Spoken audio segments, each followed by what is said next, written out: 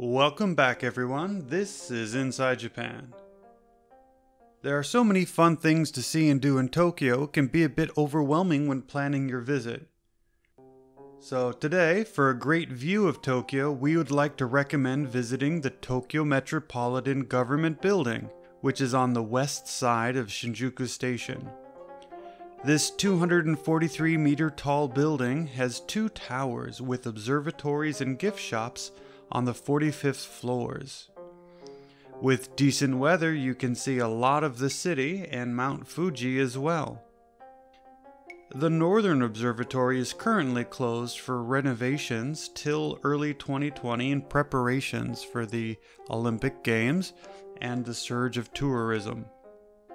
But the best thing about this view is that it's free, so we definitely think it's worth your time.